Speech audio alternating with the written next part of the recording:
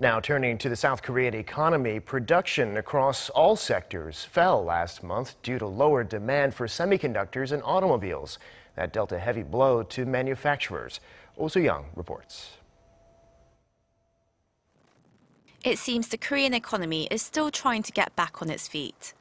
According to Statistics Korea on Friday, production across all industries dipped 0.4% from the previous month, with industrial output in particular dragging down overall performance. The industrial output of mining and manufacturing firms nosedived 3.4%, the biggest monthly drop since the global financial crisis. Much of the fall was triggered by a decrease in semiconductors and automobile production, with chip output plunging 11.5%. The economy is still on the mend from a particularly rough period, so the recent setback in manufacturing can be seen as a base effect.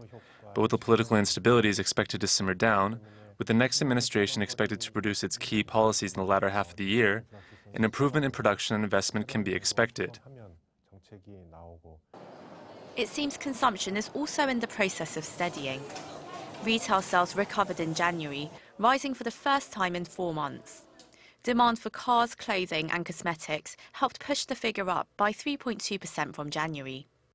But economists say this isn't a cause for much excitement.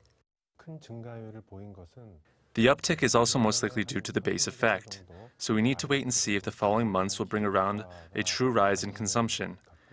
The upcoming presidential election could help, becoming a seasonal factor, but down the road, lingering structural problems in Korean society, instability regarding jobs, housing and household debt, would need to be addressed in order to boost consumer sentiment.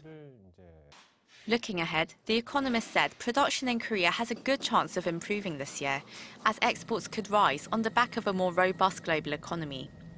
However, he also said the rise of protectionism, China's unofficial trade barriers against Korean businesses, or an unexpected jump in the local currency are factors to watch out for.